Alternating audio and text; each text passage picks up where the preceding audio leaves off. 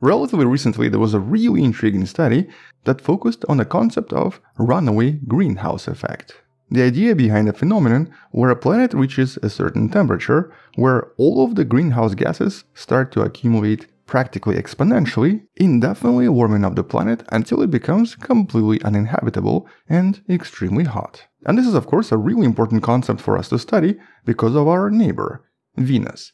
Venus is a good example of what happens to a planet when this effect occurs and the planet loses all of its water, becomes entirely covered in various greenhouse gases, and remains extremely hot with extremely high pressures of atmosphere for basically billions of years, potentially indefinitely. And so extremely recently, French scientists conducted one of the most accurate simulations in order to discover, Earth.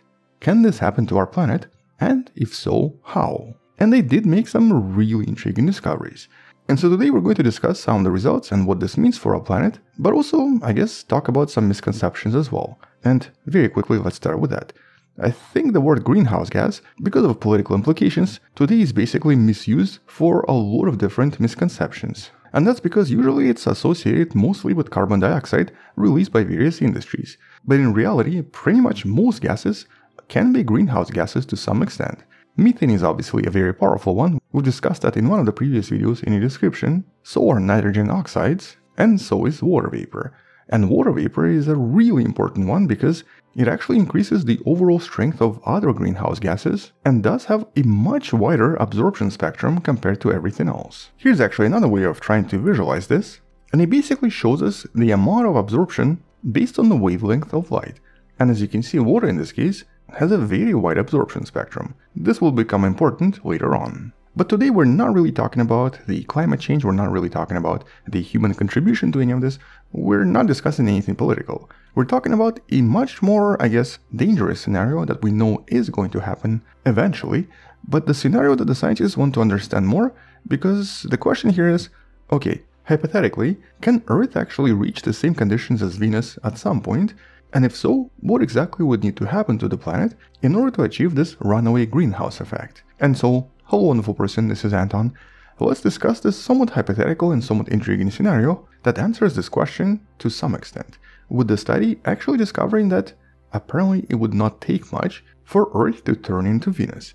And it might have almost happened a long time ago. But I guess first, let's start with the obvious. It's extremely unlikely that even if we release all of the carbon dioxide stored in fossil fuels, we'll ever be able to reach these conditions, and so no matter how hard humans try, we're not going to be able to turn Earth into Venus, at least based on calculations from fossil fuels and from carbon dioxide. And even with the extremely high levels of carbon dioxide in the atmosphere, which has happened in the past approximately 400 million years ago, we're just not really going to get there yet. Here's actually a graph showing us that carbon dioxide levels were very likely at least 10 times higher than they are today for a pretty long time. And during that time the temperature was very likely close to about 40 degrees Celsius on average. Today it's only about 13 to 14 degrees. And actually we know that Earth survived this and did not become Venus. But all of these older models mostly focus on carbon dioxide for obvious reasons. Basically just to establish if fossil fuels could one day lead us to this. And so some of these older models usually ignored other gases, while also generally using a much simpler one-dimensional models. Okay, science time. In scientific terms, the runaway greenhouse effect is also sometimes referred to as Komabayashi Ingersoll limit, essentially representing a limit when the planet can no longer lose enough heat and instead keeps accumulating heat on the inside its atmosphere, becoming hotter and hotter over time. And we know that for Earth, theoretically, this limit is going to be reached when the sun starts to emit approximately 10% more luminosity, or basically becomes about 10% brighter. This will most likely happen approximately 1 billion years from today, with the average temperature on the planet finally reaching approximately 47 degrees Celsius, 117 Fahrenheit. And it's actually once we reach these temperatures where things start to transform extremely rapidly. And at this point, it's not carbon dioxide or even methane that becomes a problem, it's actually water. Which is exactly what this new study focused on. Here they were able to simulate the runaway greenhouse effect by focusing on what happens when water starts to evaporate from the surface of the oceans, and specifically focusing on the main effects that are going to be driving these extreme changes in the environment. And so it turns out that as soon as we reach this temperature of about 47 degrees Celsius on average, which is obviously going to be higher in certain locations, lower in other ones, a slight increase in evaporation from the surface of the oceans will suddenly dramatically increase the greenhouse effects from the water, thus increasing evaporation even more, leading to more and more water accumulating in the atmosphere as various types of clouds. And this is actually the first time ever that the scientists focused on this transition stage itself, trying to see what exactly happens to the planet as it goes from being habitable and having a liquid ocean to basically becoming Venus, with one of the main discoveries suggesting a formation of very unusual clouds that will very likely form around the entire planet and potentially permeate the entire stratosphere, creating a kind of a layering effect, practically allowing no heat to escape. And these super dense clouds that will suddenly even appear much higher in the atmosphere will basically begin an irreversible greenhouse runaway effect. By dramatically altering the atmosphere and continuously increasing evaporation from the oceans, this basically begins a process that is impossible to stop. It causes the planet to suddenly acquire a much higher atmospheric pressure, a much higher content of water vapor, and, most importantly, an extremely high greenhouse effect. All of this driven by a large amount of surface ocean that existed here for billions of years. And after evaporation of only 10 meters of surface water, the atmospheric pressure would actually double, very likely leading to temperatures of over 500 degrees Celsius within a very short period of time, potentially just a few hundred years. And at this point, this is completely unstoppable. The ocean will continuously evaporate, add even more pressure, create even more extreme conditions, and basically create the planet completely void of water with an extremely thick, gooey conditions on the surface formed by highly pressurized water vapor, with the final temperatures and final pressures very likely being approximately 1500 degrees Celsius and approximately 273 atmospheric pressures. All of this occurring in possibly just under 1000 years. And so once the planet reaches these extreme conditions, that's basically it. It's now technically primordial Venus.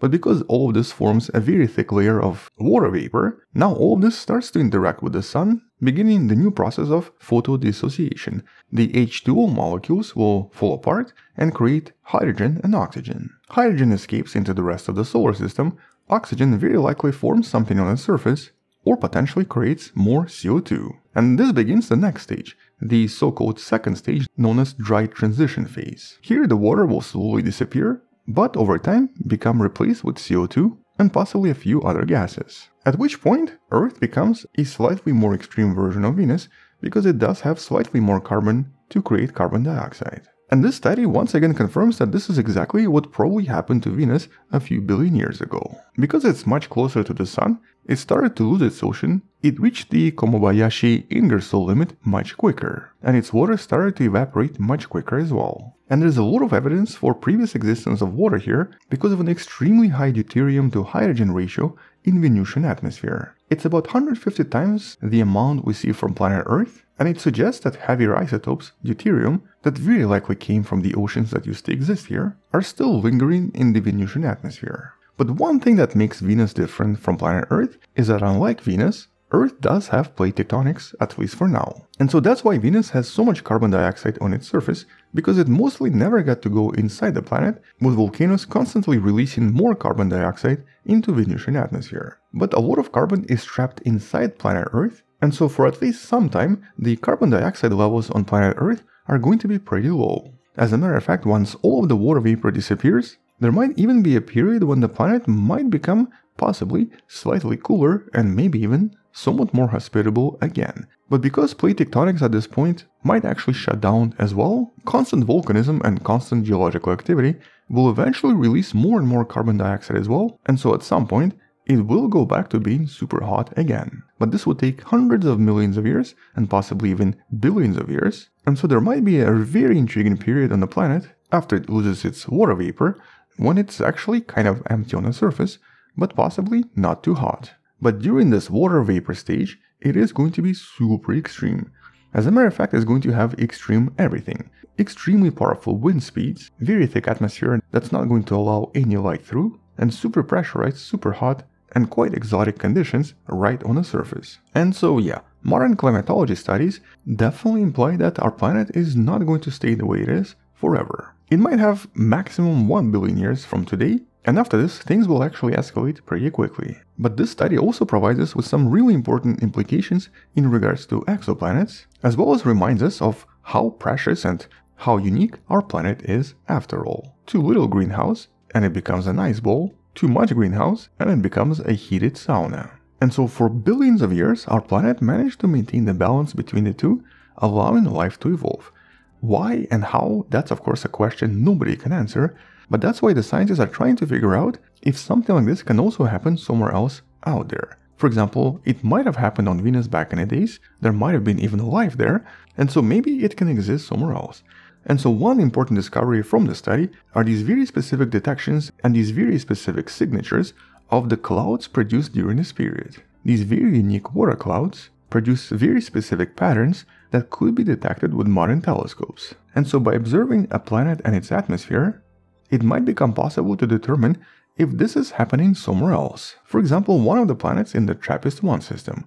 We know that the closest two planets seem to have nothing on them, no atmosphere and no liquid water, but there are still 5 planets to go, and discovering something around those planets would be super exciting. Hopefully we'll get to hear more about this sometime soon from the James Webb. For now though, we don't really know what's going on there. With the other important discovery basically suggesting that it looks like our planet almost reached this point back in the days. The overall discovery here suggests that you only need about 47 degrees Celsius on average to start this irreversible process. And as I mentioned before, millions and even billions of years ago, the average temperature on the planet might have approached 40 degrees Celsius. Not so far from that limit, where it could have begun an irreversible destruction of everything on the planet. And that means that there were at least a few times historically when the planet was just a few degrees from beginning this really powerful process. If planet Earth was a little bit closer to the sun, or if the sun was just a little bit hotter, it would have started.